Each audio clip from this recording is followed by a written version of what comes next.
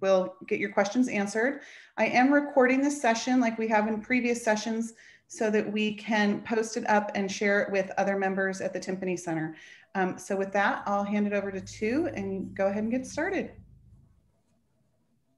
All right, thanks Sabine for a very thorough introduction.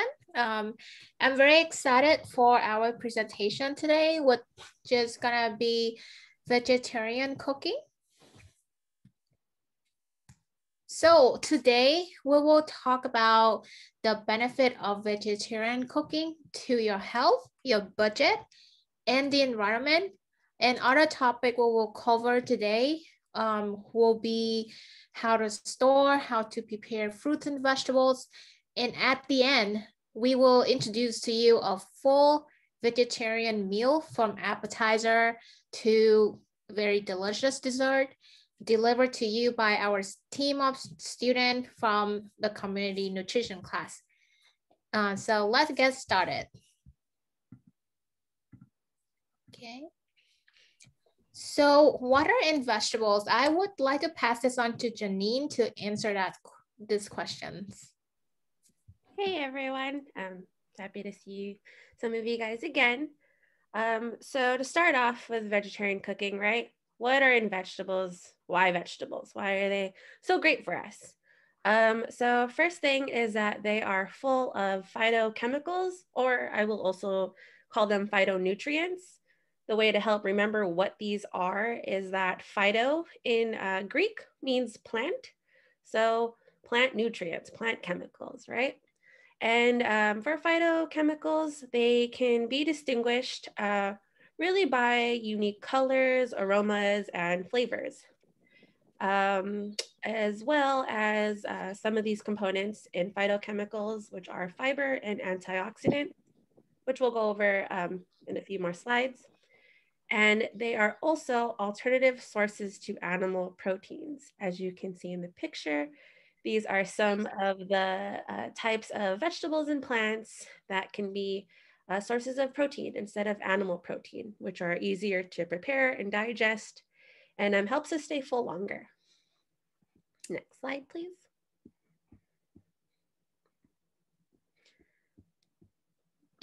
Okay, so I will also be going over certain functions of phytonutrients. There are many kinds, but we'll just highlight some of the ones we think are a little more useful. So they boost our immune system, so help us to prevent us from getting sick. These phytochemicals do this by activating or stimulating our immune system to help prevent illness or infections. An example of this is antioxidants. Very powerful for us. It helps prevent harmful reactions. These harmful reactions are known as oxidative reactions that occur in our bodies, as well as inhibiting damaged cells from reproducing. So antioxidants will help protect us from free radicals and signal a damaged cell to destroy themselves to stop potential inflammations, diseases, and multiplying of the damaged cells. Third, they help regulate hormones. This helps keep our hormones balanced, which is what regulates all of our body's functions. And last but not least, here we'll highlight fiber. This fiber only comes from plant foods, which is a carbohydrate that the body can't digest, which helps in digestion and bowel movements, as well as helping regulate the body's use of sugars.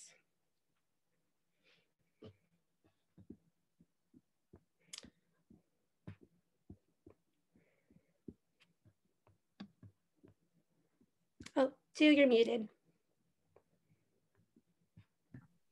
Okay, here I go. So thanks, Janine, for talking about what are in vegetables and the function of vegetables. We might not see the benefits of fruits and vegetable right at the time we eat it. And in fact, there are vegetables that are really hard to enjoy because of the taste. However, by looking at the word on the slide that I put in red, we see a lot of the word reduce, lower, or prevent. So we can kind of see the trend of how vegetables and fruit benefit our health So the health benefits of fruits and vegetables in older population are to reduce risk of mortality among older adults, reduce the likelihood of chronic diseases, lower the risk of type 2 diabetes, prevent against the onset of cognitive impairment like the development of Alzheimer or dementia, prevent falls and walking disability, and prevent other geriatric, aka aging associated condition. And most of all, fruits and vegetables can be a prevention of bone loss in both men and women. And throughout the years, hundreds and thousands of scientific research and many efforts of people that are followed throughout the lifetime have proved that the health benefit of fruits and vegetables are very high among older population. So now that we talk about the benefits of fruits and vegetables, let's look at the situation of vegetable consumption in the United States. So according to the CDC, just 1 in 10 adults meet the federal fruit and vegetable recommendation. Roughly half of adults in the United States suffer from one or more preventable chronic diseases related to poor diet and physical inactivities.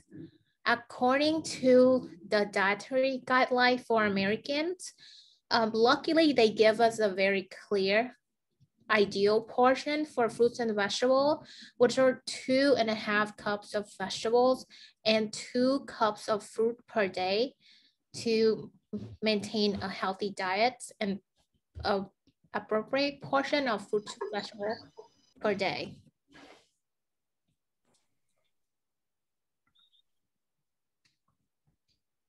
So health is not the only advantage of vegetarian cooking, but the economy and environment also benefit from vegetarian cooking. So for budget-wise, looking at an overall price a day for vegetarian cooking compared to when you plan to have some animal proteins, the cost of plant-based cooking can be much cheaper than when meat proteins included. Like this picture right here, you can clearly see that if you include plant-based meals that contain like rice, corn, wheat, soybeans, the price are much cheaper than when you include like chicken or pork or beef. And for environmental wise, a vegetarian diet requires 2.5 times less the amount of land needed to grow food compared to meat-based diet. Another aspect is greenhouse gases. Greenhouse gas is the Earth's atmosphere that trap heat. So when this gas becomes excessive, it is believed to cause global warming. So the chart right here, this chart right here, they do a comparison between people with different type of diets, varies from vegan diet, vegetarian, to low meat eaters and high meat eaters. So looking at a person who follow a vegan diet compared to a person who follow a high meat diet, we can see that the person who follow vegan diet emits 6.5 pounds of greenhouse gas emission a day compared to a person who consume a high meat diet. Their diet overall a day will emit about 16 pounds of gas emission. So we can clearly see the impact of vegetarian diet compared to meat protein diet to the environment. And we have been going through several slides. Do you have any questions at this point so far? I'm sorry to have to ask this, but the greenhouse gas emissions, is that the emissions resulting from the production of the food or the emissions of the person? I solely believe it's the emission of the production of the food. And I honestly haven't looked into whether the emission of human affected. It's gonna be a very interesting study. I hope someone will do that. And it's interesting to know. But thanks, Scott. So let's move on to our next slide, which is seasonal fruits and vegetables. So another amazing thing about fruit and vegetables is that they are cheaper, they are fresher, and they are more flavorful when they are in season. So when shopping for local produce, especially at a farmer market, and when you see seasonal food that are in good condition, since less transportation are needed to transport these fruits and vegetables from a further distance, and less transportations also means that it'll be less pricey. So seasonal fruits and vegetables are also cost effective. And for those of you who use CalFresh in California, which is a great federal program that really advocate healthy shopping and healthy cooking, if you have that, you can check with the farmer market vendors to see if they accept CalFresh.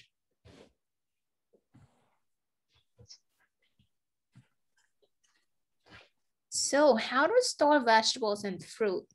Every kind of fruits and vegetables need different methods of storage to maintain the best quality. And it's very useful that you are being mindful about what kind of fruits and vegetable that you shopped, that you have a different kind of storage so that you can maintain their freshness and prevent vegetable spoilage. So for example, when we need certain fruit to ripe, like if you buy a bag of unripe avocados or green bananas, you would want to leave them on countertop so they can ripe instead of putting them in a refrigerator. On the other hand, there are fruits that you need to make sure they maintain their moisture, and you want to put it in the fridge as long as you get back from the grocery stores. And those fruits and vegetables are like berries, grapes, lemon, beans, broccoli, etc. And there are vegetables that you can store in a pantry. You don't need to leave them on a countertop. You don't need to leave them in a fridge that take a lot of space. And those vegetables that can store in the pantries are onions, garlic, potatoes, and squash. And lastly, there is the freezer.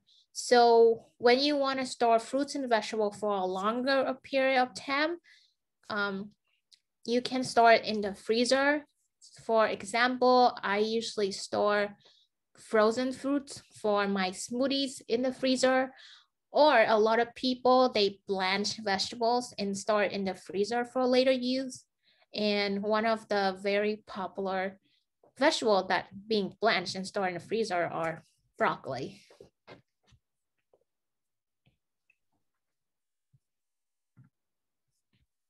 All right, so just like storage, preparing and cooking methods varies by the type of fruits and vegetables you have. So there are veggies that require less preparation than others. For example, if you buy some cherry tomato, you only need to rinse it and then you can eat them individually, compared to when you buy like a bigger tomato, then you need to wash it and you need to chop it in cubes or you need to slice it. So cherry tomato have less preparation than regular big tomatoes. So according to this, is recommend that when you go shopping, plan it in your head that whether you have more time to cook today or you have less time, so you can buy vegetable that require less preparation versus when you have more time, then you want to buy vegetables that require more preparation time.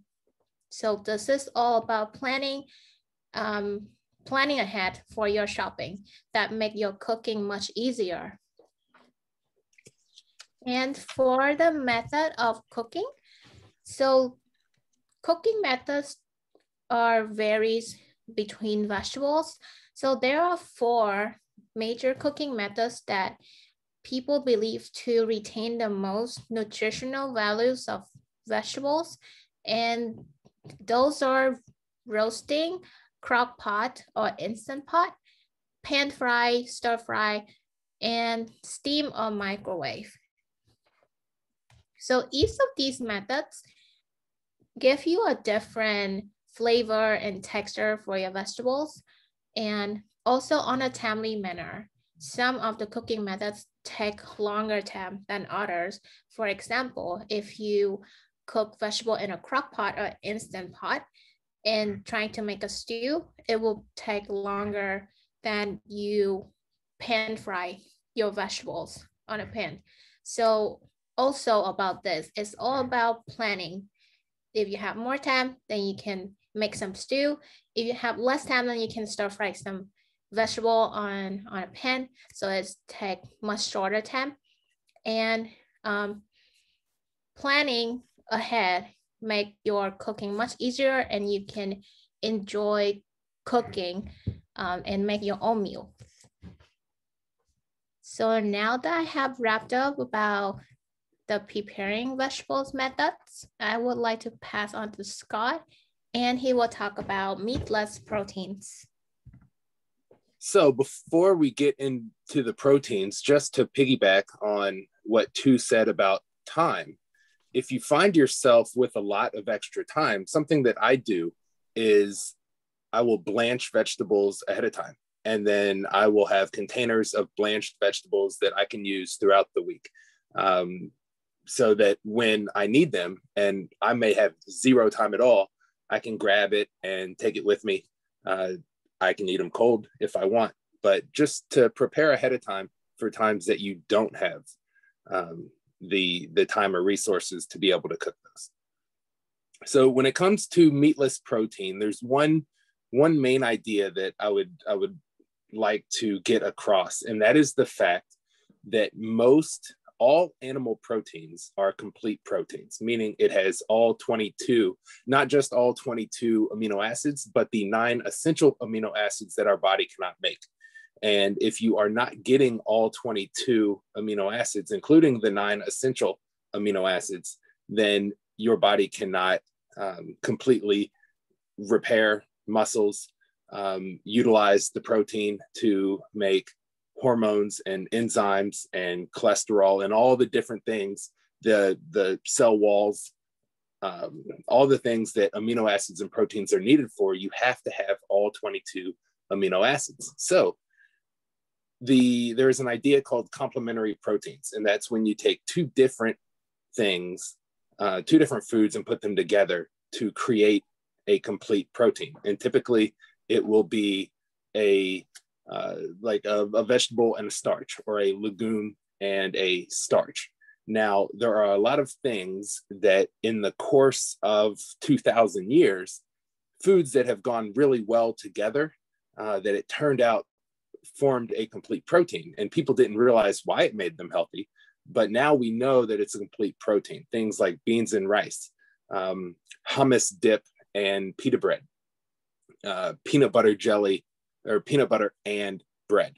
So those things don't have to go together to form the complete protein. You could mix and match your vegetables and your starches to make a complete protein.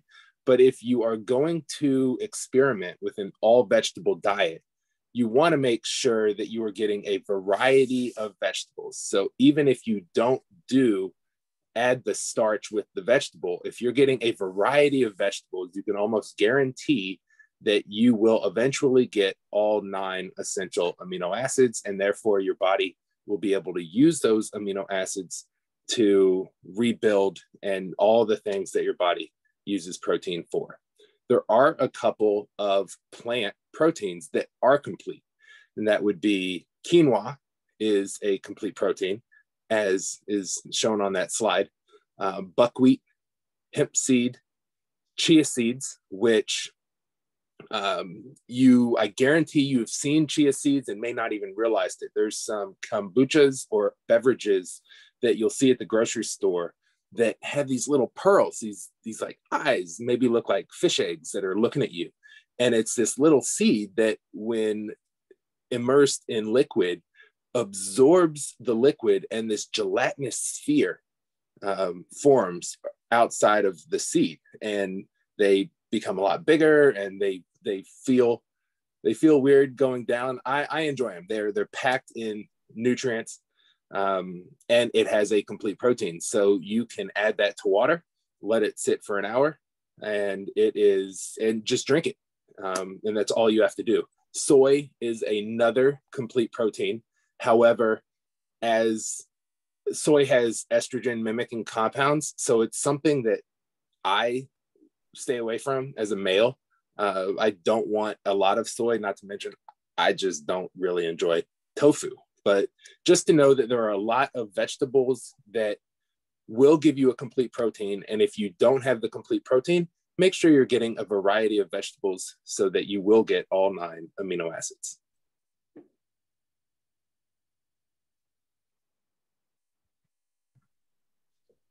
Do you have anything else to talk about this slide, Scott? Because I'm not sure if you want to change slide. Well, this slide is just showing a number of different items that have proteins. So to go along with my point of bottom left, you're going to have some starches, and bottom right, you have your nuts. All of these things, mix them in combination. If you are making a salad with your kale and spinach, add some pecans or some cashews or some almonds. You can toss in quinoa. I mean, quinoa and wild arugula with almonds and cranberries or chickpeas. I mean, you are guaranteeing that you are going to get your essential amino acids and you're getting a complete protein. So that's kind of the gist of the slide, is to mix and match, put everything together. If you're gonna do a predominantly vegetarian diet, just get a wide variety of vegetables. Don't only eat broccoli or only eat cauliflower, because it's not gonna give you, you're not gonna get the benefits of eating the variety of vegetables. Yeah, I agree with the idea of when we do vegetarian cooking, it's just very important and also very helpful for us to combine different types of vegetables and different type of plant-based proteins, because a lot of people think about vegetarian cooking as boring because people might think that you can only eat one kind of vegetables. But when you mix a lot of kind of vegetables together, as well as throwing in some nuts, throwing in some grains, and some plant-based dressing, you have a much more flavorful meals, as well as what Scott mentioned about the incomplete proteins. But when you mix more kind of vegetables together, plant-based together, then you will have a more of complete proteins in your meals. So that's a very good point. And Janet, I have to say that I cannot answer your question about vegetables suitable for gout with any intelligence. If I were to try to answer that, I probably wouldn't be helpful. I have no idea.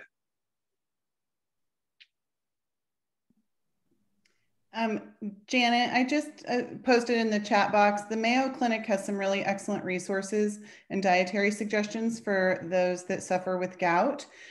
You do want to stay away from things like asparagus and other similar vegetables that are high in purines, because those may aggravate your gout symptoms. You're welcome. I just wanted to add to that too for gout. Most vegetables are okay. So yeah, more of the dark greens you want to not consume so much of. This is from family experience, at least for my own. answers, as well as avoiding cherries and things like that are high in purines, but things high in vitamin C are good for you. So thank you.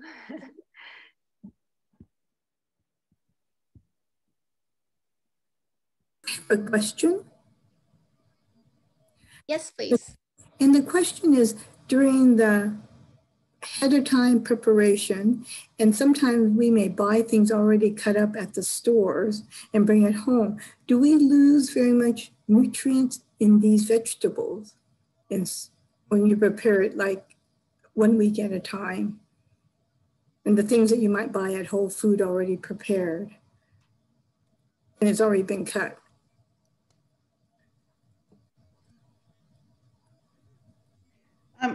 I think it depends on the vegetable. So things, you may lose some of the fiber if the fiber is, a lot of the fiber is in the peel and it's already been peeled and chopped for you.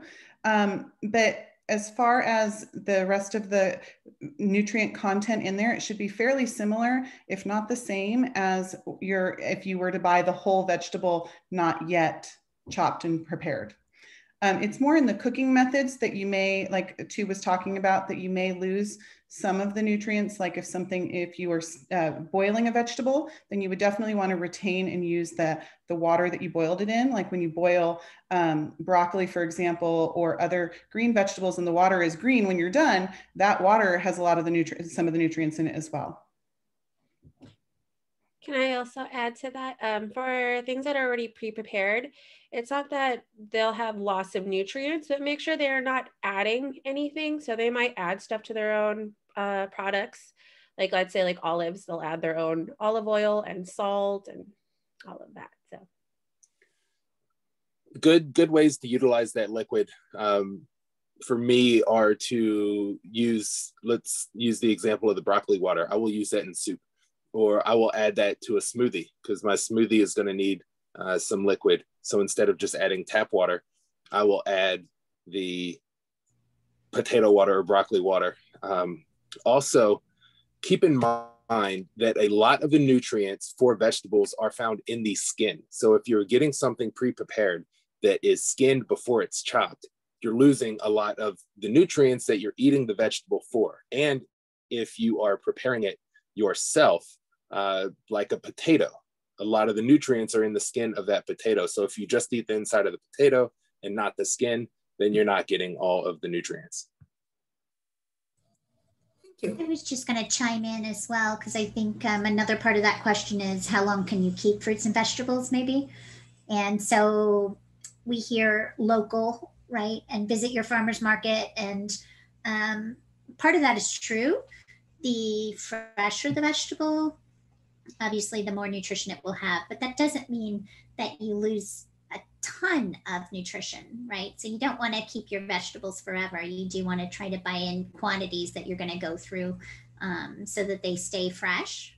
I think that that's another part of the question. So try to buy what you can use within, a week if you're shopping on a weekly basis, or maybe this is where you can utilize one of those CSAs and they can drop off a box of produce every week. So you have fresh produce, right? So it really, you do want to try to go through it as fast as you can, but having multiple options so that you're consuming fruits and vegetables on a regular basis is important too. So that's where having a bag of frozen vegetables in your freezer for days when you don't have fresh at home, or even having canned gives you the option to include fruits and vegetables when you don't have fresh options available. Jennifer, I see your hand up. Did you have a comment or a question that you wanted to add? Yeah, I would like to ask about, you mentioned the estrogen mimicking proteins in soy. And that's one of the foods that I try to I just arbitrarily came up with like a once a month kind of thing, like I do with beef, of not to overdo it. But I was recently visiting one of my friends who's a vegan, and she's very concerned about developing breast cancer. And she's been eating almost every meal has a soy-based protein in it. And so I was wondering if there are any recommendations on like the dosages or how much you should be having every week to avoid getting into that cancer risk category.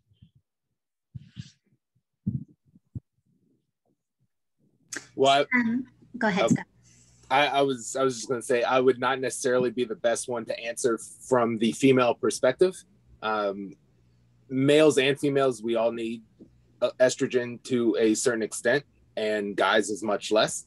So I try to stay away from it because I don't want my body to not produce, but think that it's getting estrogen.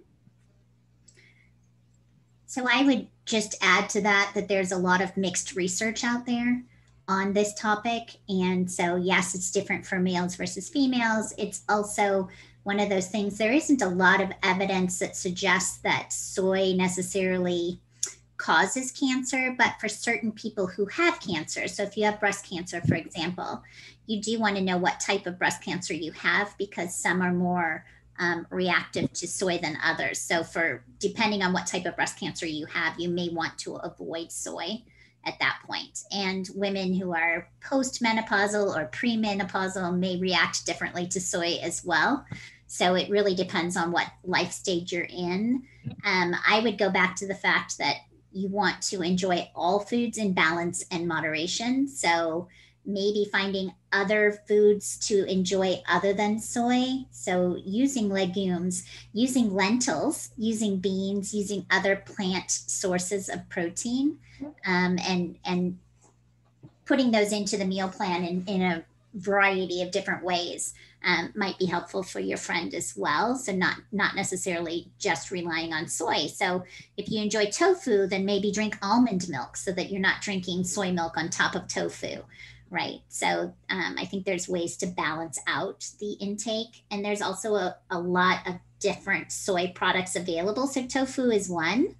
Edamame is another form of soy, right? It's the soybean. So you're getting a different type of soy, but there's fermented soy products as well. And there's a lot of benefits from eating those fermented products. So I think the answer would be that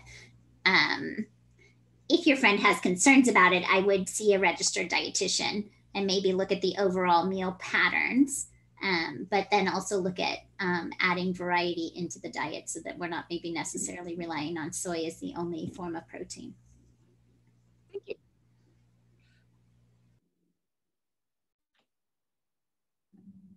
Scott, you were talking about meatless proteins the last couple of slides.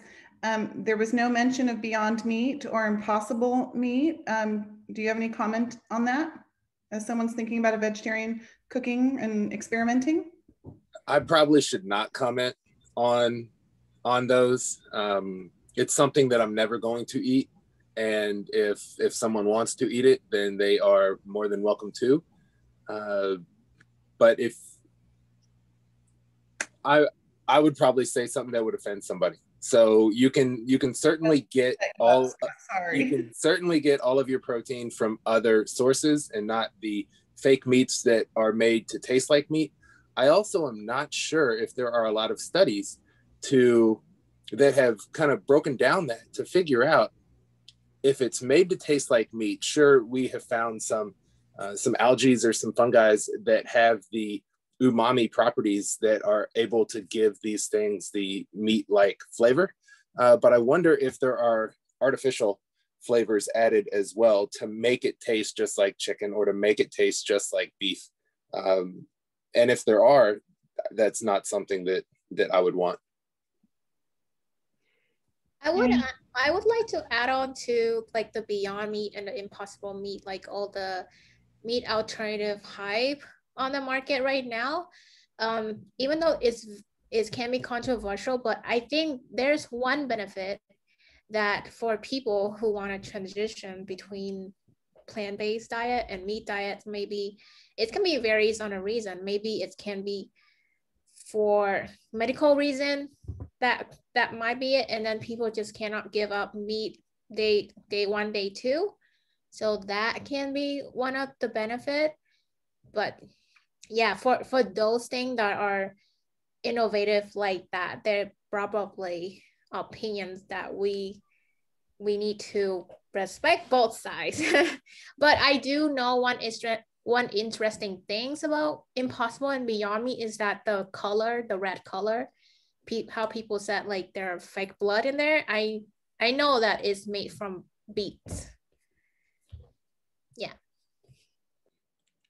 Just to add to this alternative sources protein talks, just want to remind everyone too, if you are all for meat and you're like, oh, I don't need alternative sources, you can add both mixed animal and plant protein sources. So you can have tofu and seafood, or however you want to mix these.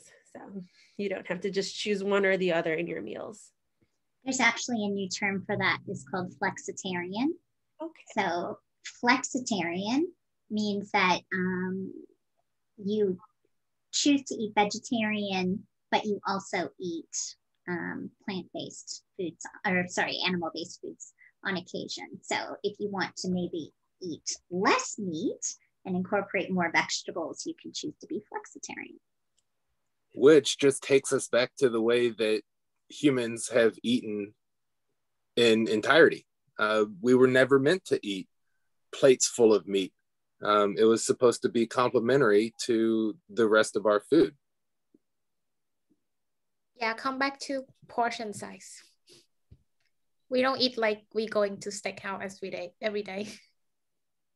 So that this nutrition students know that in my house, my husband has always had some unusual eating habits. They hear about it through my classes. He is now vegan. So in our house, we eat vegetarian or vegan several nights a week. And so we are trying more and more different products. In fact, we've had the Impossible Burger, and this last week I tried the new Beyond Meat Brats. My husband loves them, of course, because he can eat them and gets his protein option in. The kids and I will eat them, but we don't love them. So we tried the Brats, and they were, as my son said, it was okay, but I wouldn't eat it again.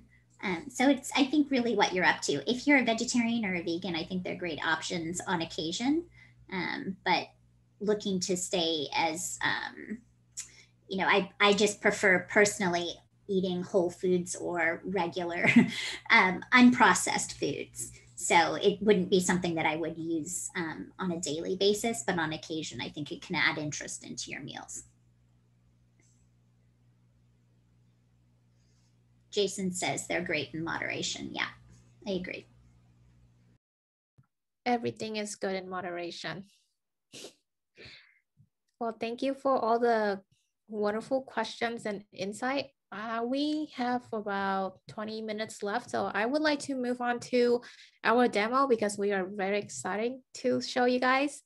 So like I said, we're gonna go full meal on the demo. So first I would like to show a video demos for our appetizer, which is Spring Minestrone soup. This is from Tammy, and it's gonna be around 5 minutes. So let me pull up the video.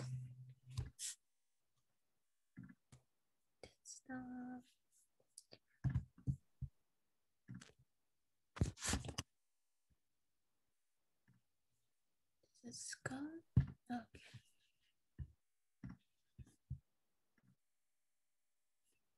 For the spring minestrone recipe, we'll need the following ingredients: 2 large shallot, finely chopped, 2 large celery stalk, thinly sliced, 2 tablespoons each of finely minced garlic and ginger, 8 cups of vegetable broth, 1 cup of noodles of your choice, 3/4 cups of broccoli, and 3/4 cups of asparagus, smallly chopped, 1 cup of peas, and 4 cups of mixed baby green, baby kale, and baby spinach. I heat up the pot before putting in some canola oil to make sure the oil gets hot quickly. And then I added in the shallot and celery.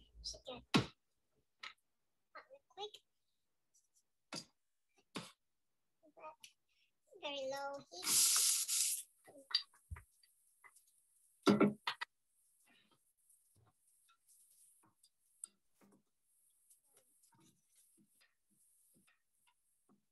Mix them well together, then leave them on very low heat for around 5 minutes.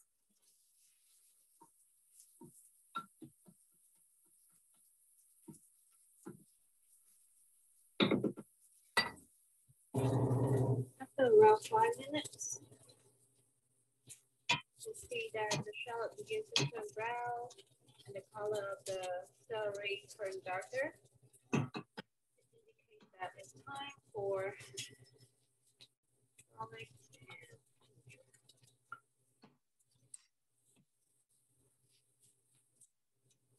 Stir the mixture for around 2 minutes at very low heat before adding in the broth.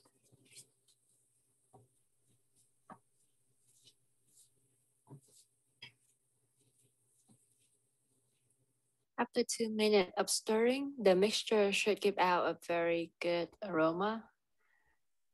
And there's the time for us to put in the vegetable broth. The recipe calls for 8 cups of vegetable broth, but it totally depends on you, whether you want the whole 8 cups of vegetable broth, or like me, I would prefer to make it half water and half vegetable broth.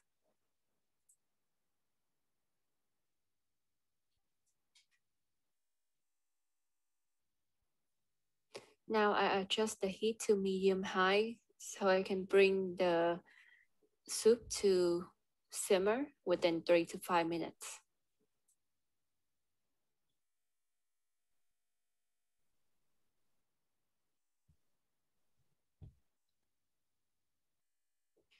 Once the soup begins to simmer, I'm gonna add in the cup of noodle. Then let them cook for 8 minutes at medium heat, or however long that your choice of noodle requires.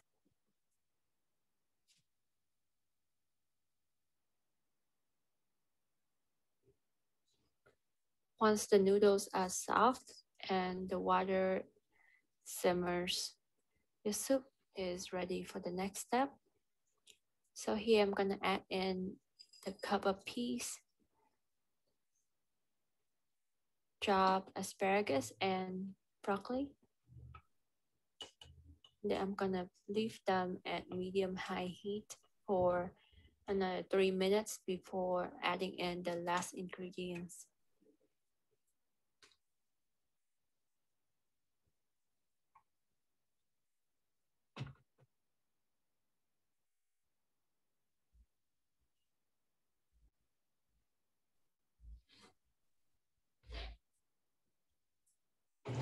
Three minutes done. Last step. Mix baby kale and baby spinach.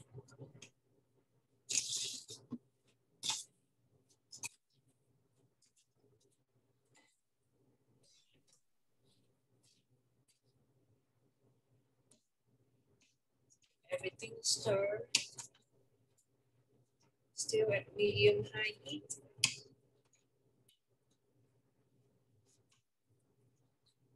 Voila. We have the Spring Minestrone.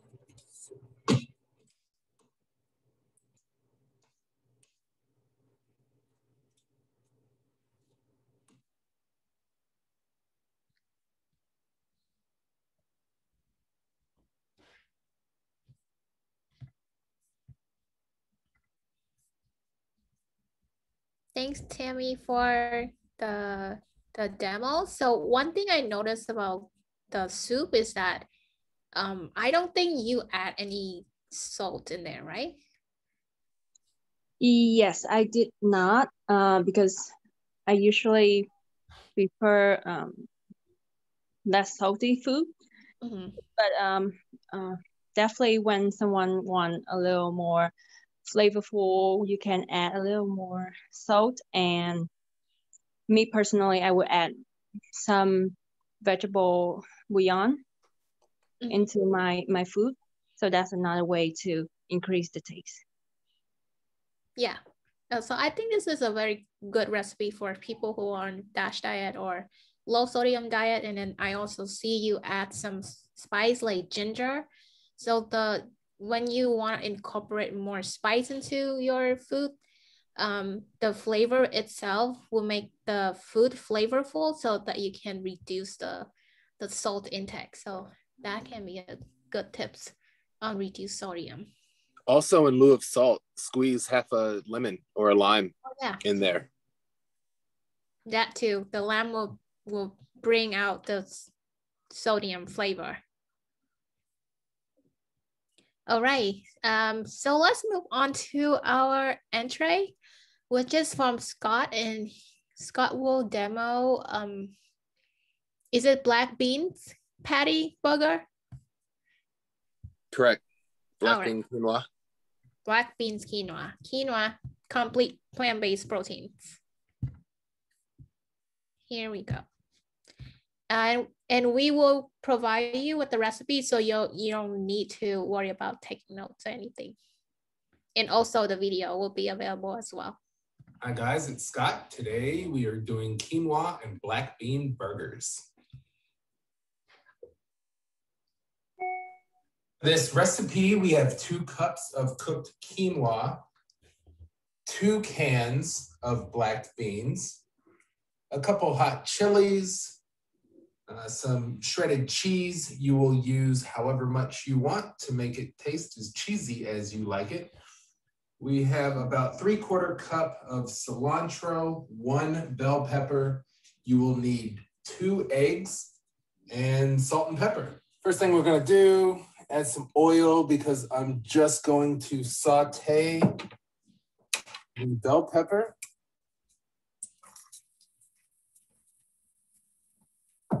And the chilies. For just a little bit before I add them in and we make our burgers.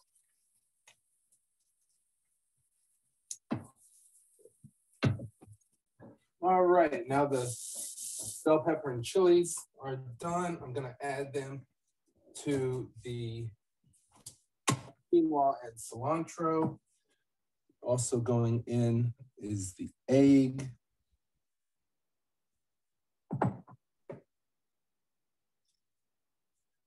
The cheese.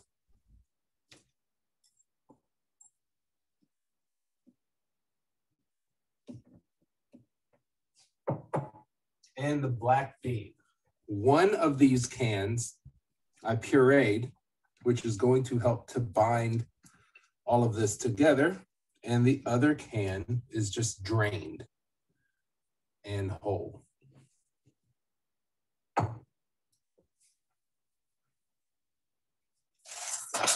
We'll crack in some pepper.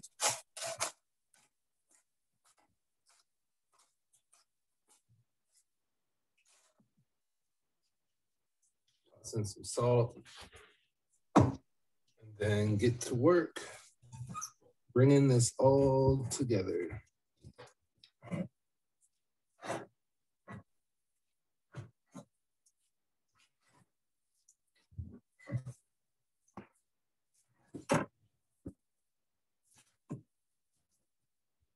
Now it's going to go into the refrigerator to sit for 30 minutes or an hour. Just want to let the juice help to make the quinoa absorb and stick and bind everything together.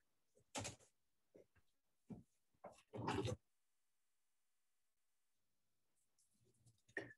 gonna grab a handful of the mixture. Kind of pack it down little by little. I flatten it out and then use my thumb to mold around the side.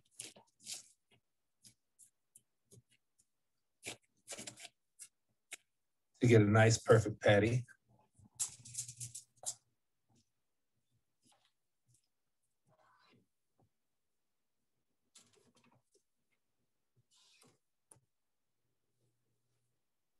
All right, it was 25 minutes at 400 degrees.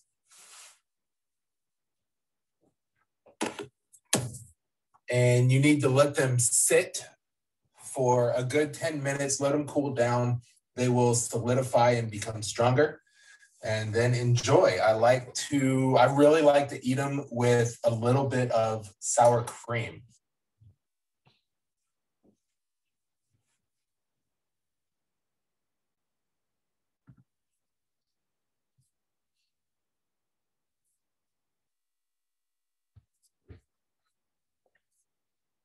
Thanks, Scott. That looked very delicious and colorful.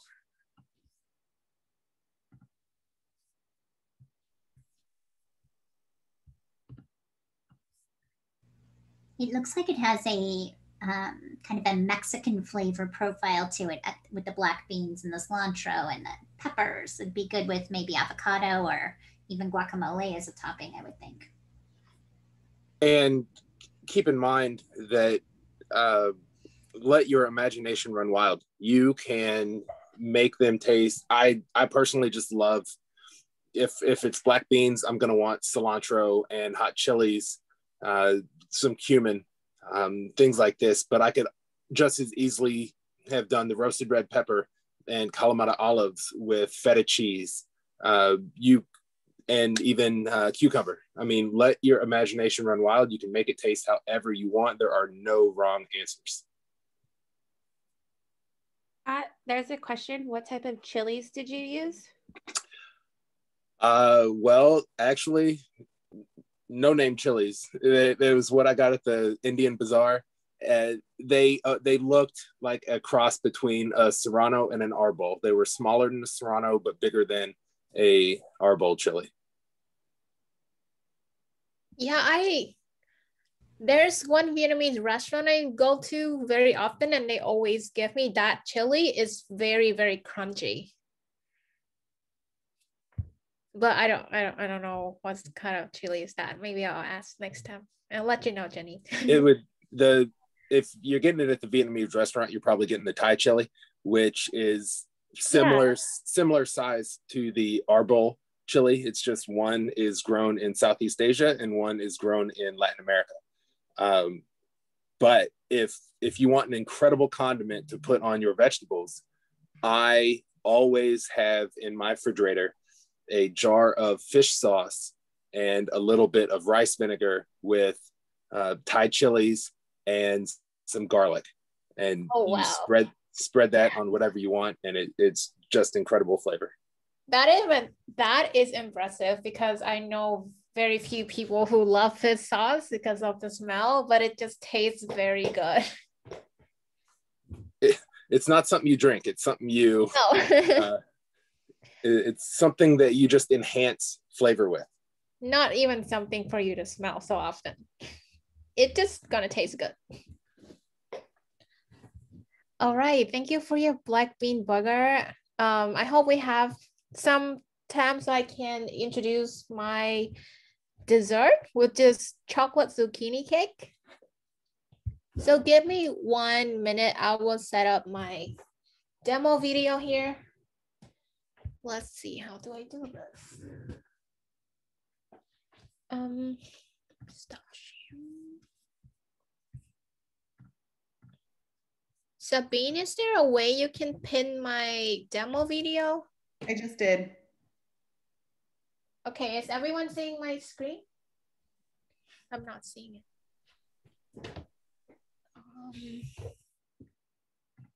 Everyone seeing my demo video or my face? Your face. Okay. Let's see.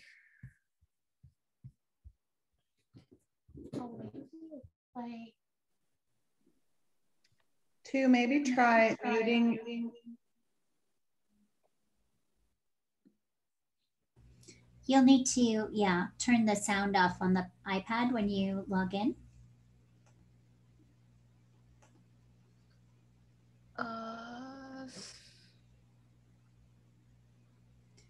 I don't hear you. Okay, okay, I just removed my pen.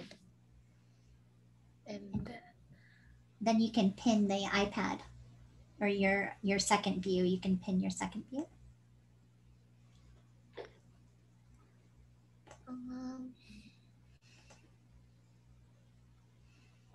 Or spotlight your second view.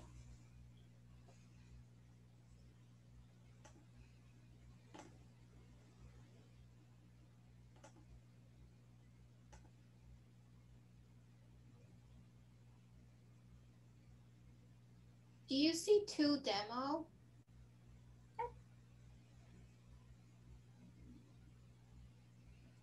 We see the demo, it's just not the main video. Sabine, maybe you can highlight it if you have co-host. I pinned it so I can see it big, but I think that's just on my screen. Yeah, so everybody can pin it, or Oh, there you go. You all see it now? No. So 2 on your computer, not through the second screen, but through your main screen as host, you can go up and you can say spotlight, and you can spotlight that video. There you go. Everybody see my screen right now? Not yet. Oh my gosh. I'm so sorry. Can you make me host?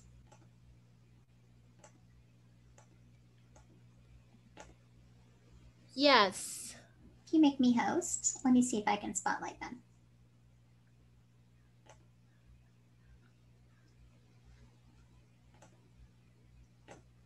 Oh, okay. All right, everyone seeing it? Oh, great. Thanks for all your help. This is teamwork. Okay. Perfect.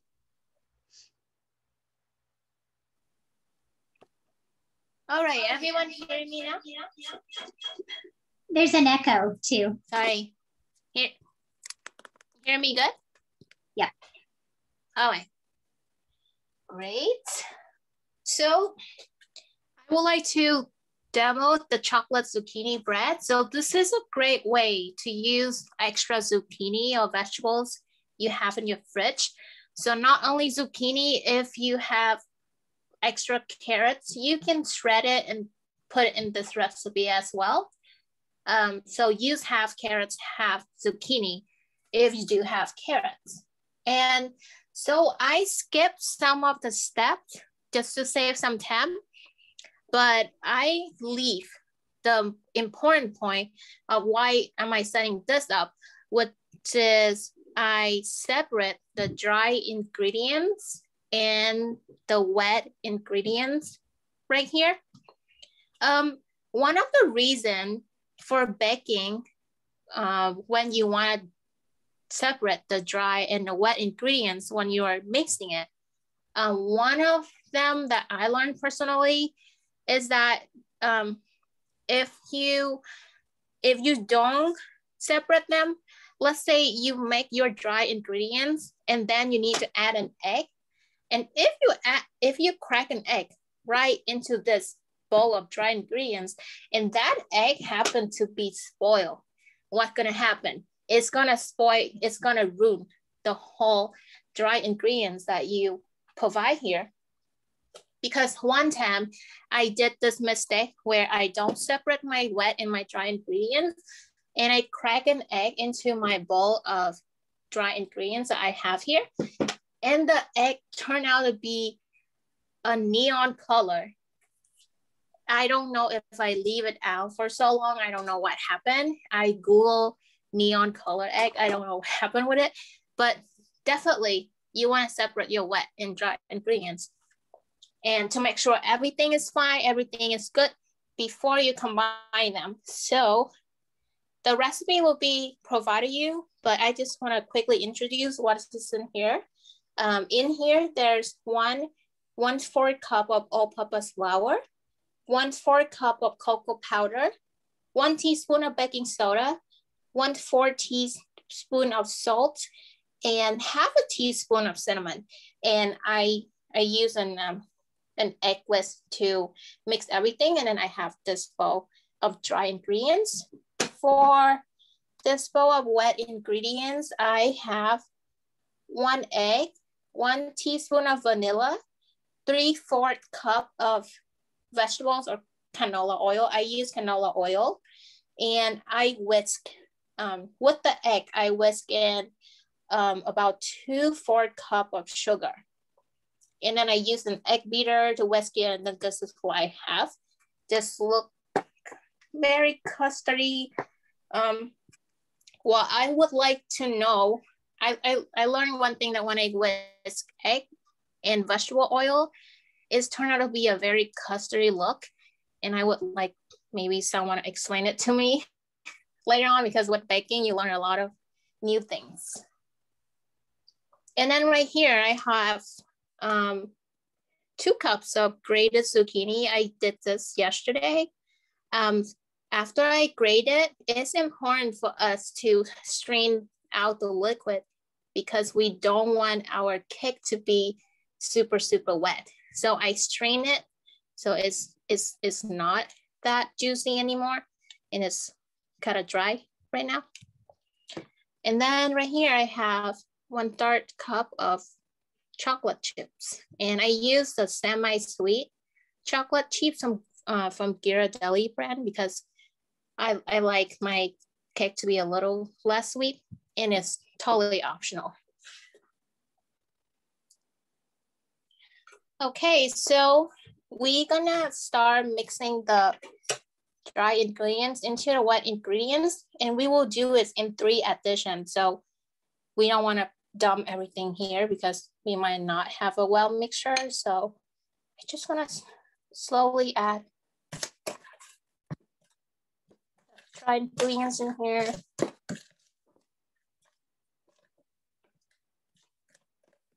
Mix it and then start adding some more.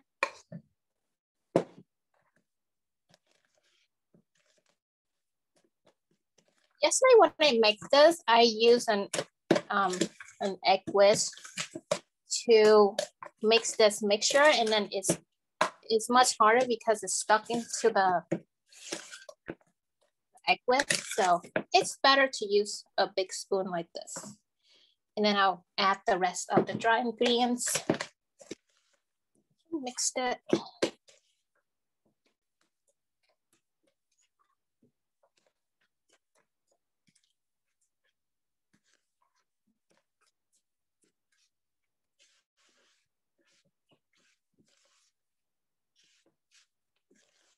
It almost looks like a brownie at this point.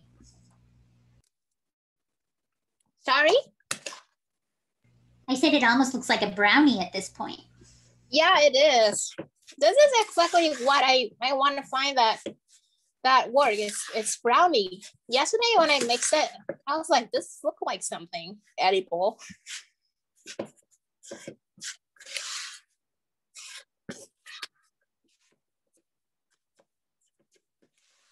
It's require a little bit of physical activities for your arm.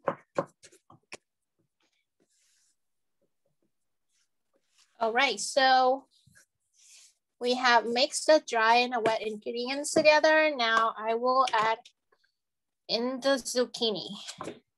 So 2 cups of zucchini. And it is amazing to imagine how much more fiber you get out of this cake compared to not adding in any zucchini.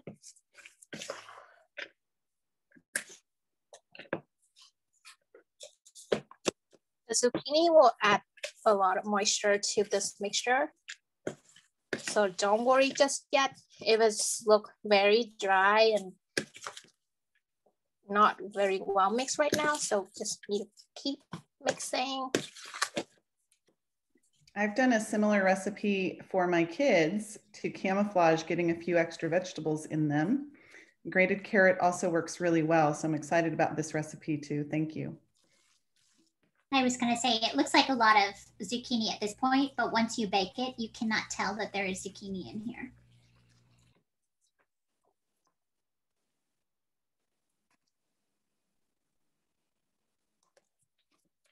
Yeah, I think I would be excited to add carrots next time I do this, because I think carrots will add in more of the sweetness to the cake as well as the color. So we have like a green color and then we have an orange color. And you can see now compared to like 2 minutes earlier where everything is dry and powdery. Now with all the moisture from the zucchini, you can see how much liquidy it turns out. So looks more like a paste right now.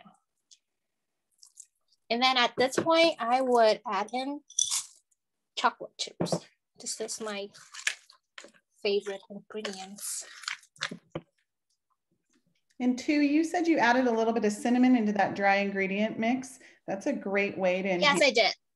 That's a great way to enhance the chocolate flavor. If anybody needs a chocolate enhancement, cinnamon or a little bit of coffee might also do that as well. That is interesting. I never thought of cinnamon as chocolate enhancer, but it totally makes sense because for Mexican hot chocolate, they do add in cinnamon, and I always find it more delicious.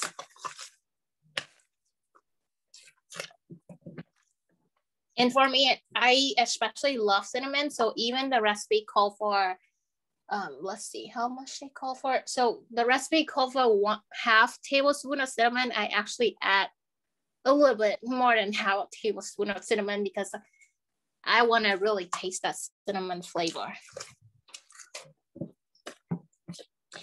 All right, it seems like our mixture are pretty well mixed. I don't want to over-mix this, so I will start transferring this to the baking pan. So I have a nice 5-inch baking pan, and then I spray it with a little bit of cooking oil.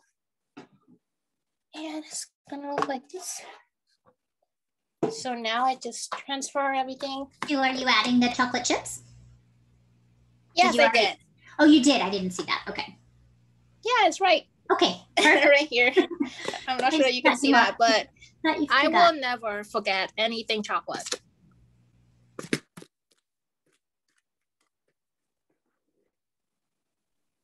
This sounds a little wow. Let me use this. It's a great way to scrape everything from the bowl.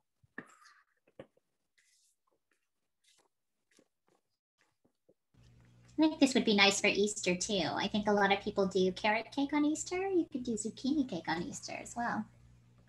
Yeah. You can impress your guests with how much fiber you can incorporate in your sweet, and can you not? They're not gonna taste it. I was just thinking, what they just gonna be like, what is this crunchy texture? So try to even this out a little bit, and this is what it looks like.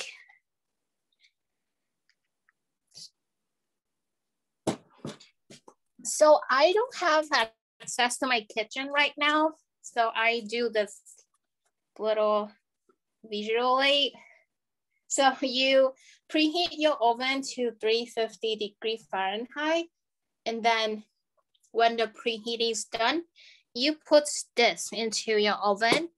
And since this one has zucchini, the mixture are much more moist than regular baking mixture. So you might need a little bit of extra time of baking.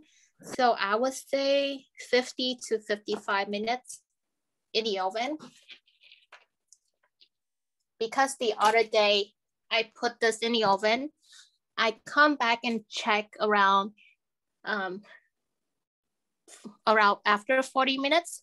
I use a chopstick to check like the surface, and at 40 minutes it's still very liquidy, especially in the middle of the cake. So I leave it for about 15 more minutes, and then when I come back, it's all nicely baked. So don't get freaked out if it looks super liquidy in the middle, because after 50 or 55 minutes, it should be good. So I did make another cake yesterday, and then I would like to show you. Put this knife away. So this is supposed to go into the oven.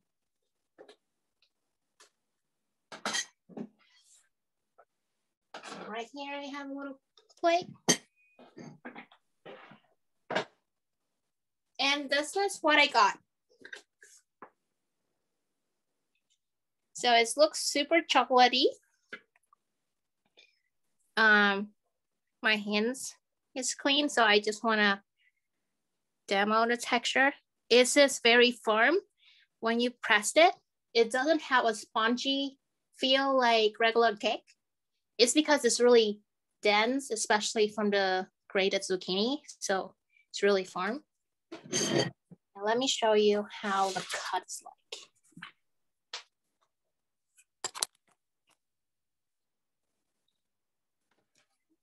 Knife here. Is that a little carrot top on top? Sorry? Did you decorate it with a little carrot top? My mom grew this plants. I don't really know which one is it, but it's look nice for decoration. So it's a hard cake, really dense, and I guess it's from how much fiber is have inside. So this thing is twisting. So here it is. This is the inside. So you can see that it's really dense, and it's just full of zucchini, I can tell.